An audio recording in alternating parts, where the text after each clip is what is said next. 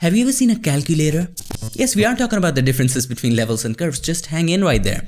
Have you ever seen a regular calculator? Looks something like this, right? Now, have you also seen a scientific calculator? Looks like this. Now, what are the similarities? Number one, both are calculators. Number two, both do mathematics. What are the differences? This one is easy to use. The regular calculator is something which all of us can use in our day-to-day life. Simple addition, subtraction, multiplication, straight out of the box. Very simple to use. The scientific calculators, well, that needs some getting used to.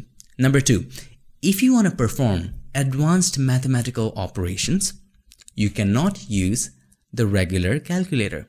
You have to use the scientific calculators. And that's all there is. The differences between levels and curves. Levels is the regular calculator and curves is the scientific calculator. We can also state that a regular calculator is a limited variation of a scientific calculator, right? It's a limited form of scientific calculator.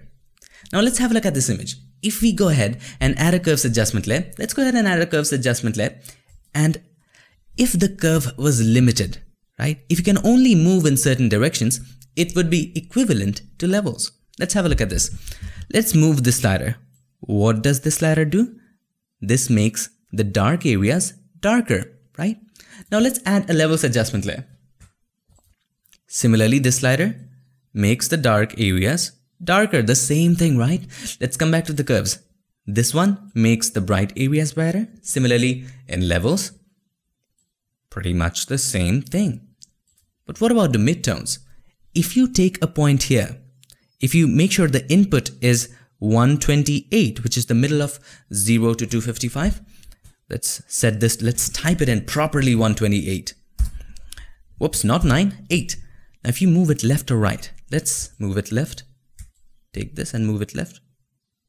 It makes it brighter. It makes the midtones brighter. If you move it to the right, it makes the midtones darker. Similarly, if you come to the levels, move it to the left, it makes the midtones brighter.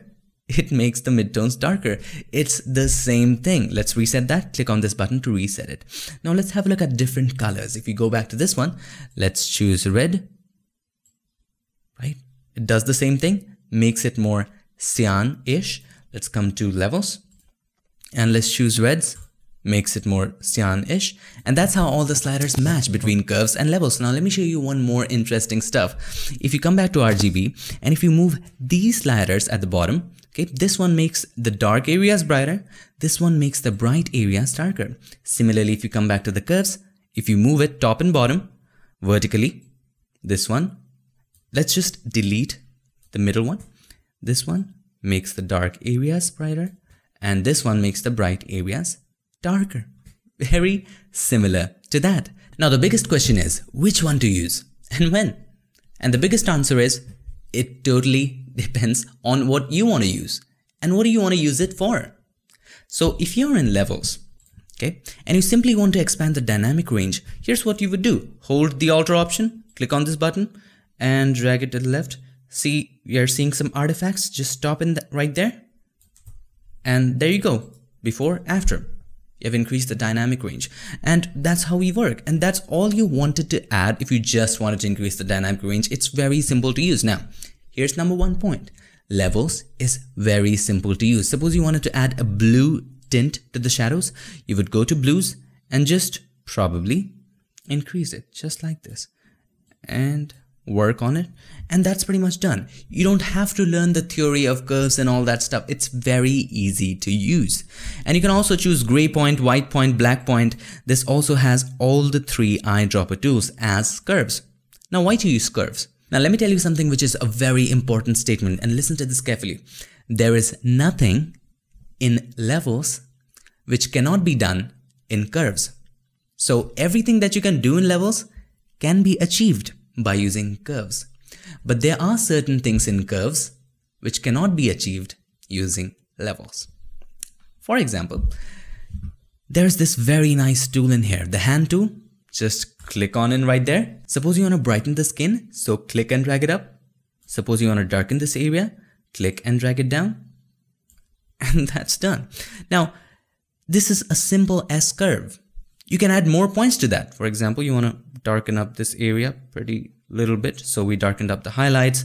Suppose you wanted to take this down just a little bit, and there you go. You can play with that. You can add multiple points, and this is not possible in levels. So that's all there is, the differences between levels and curves. Just remember, levels is the regular calculator and curves is the scientific calculator, and you'll remember all of it. So that's pretty much it for this video. Hope you liked this, and if you did, make sure to give us a like, and also don't forget to subscribe, and not just subscribe, ring the bell so that you, my friend, don't miss a thing. I would like to take this moment to thank all these nice people for making this episode possible and helping keep PiXimperfect free for everybody forever. Thank you so much, guys. I'll see you guys in my next one. Till then, stay tuned and make sure that you keep creating.